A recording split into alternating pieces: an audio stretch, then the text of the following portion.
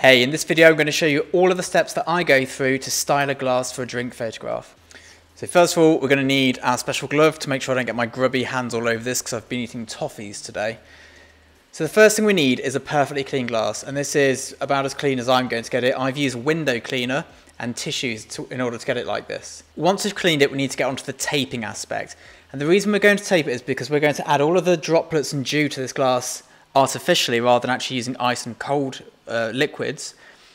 And we need to make sure that there's a little thin rim at the bottom here. It's a particularly challenging glass, but the thin rim here is covered, and the top bit where there'll be no juice will also be covered by the tape so that we don't get any of the condensation on it, because you only get condensation where there's liquid on the other side. So I'm just using this tape here. I'll put a link to it in the description. It's from Duck. Probably made the video a little bit ASMR with that there. There we go. And I'm just going to pop this around the rim of the glass.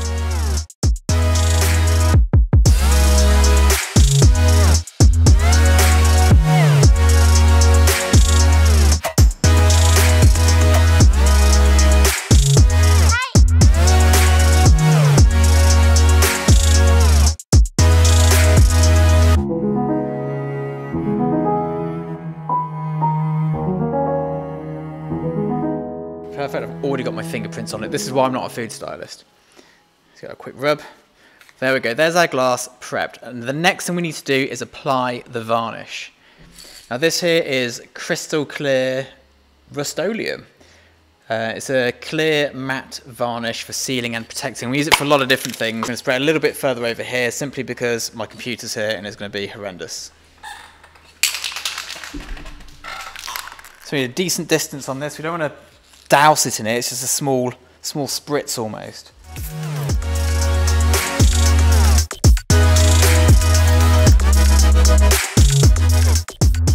Right, here we go. The glass is now frosted. And the next thing we're going to do is apply our 50-50 water glycerin mix.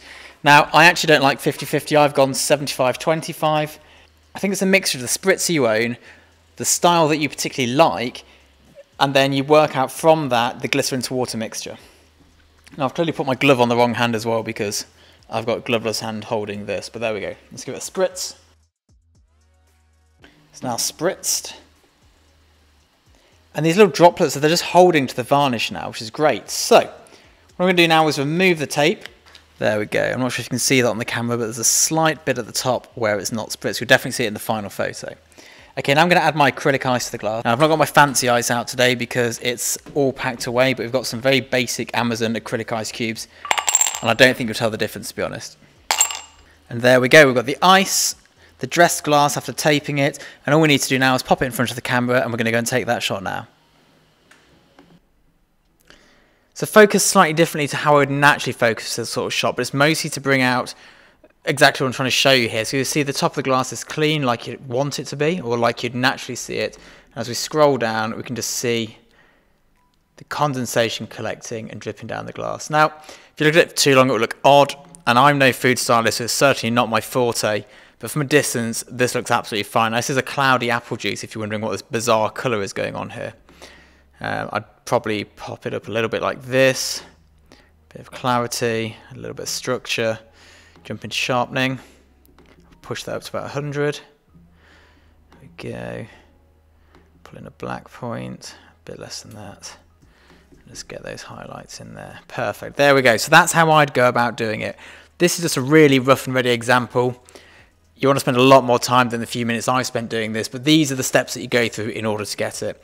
I'm going to chuck up a couple of pictures of drinks that I've shot before just so you can see what it looks like when it's done properly, rather than my quick slapdash attempt today. Now that was a pretty quick and sort of almost slapdash approach to things, but they're the key steps. So it's tape the glass, seal it with some sort of matte varnish, and then apply the droplets with glycerin mixed into the water.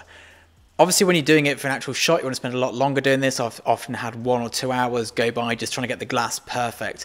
I'm going to ping some shots up now of shots that I have taken where we've spent the correct amount of time doing it to get it absolutely spot on with cans, bottles, and just general drinks and shots.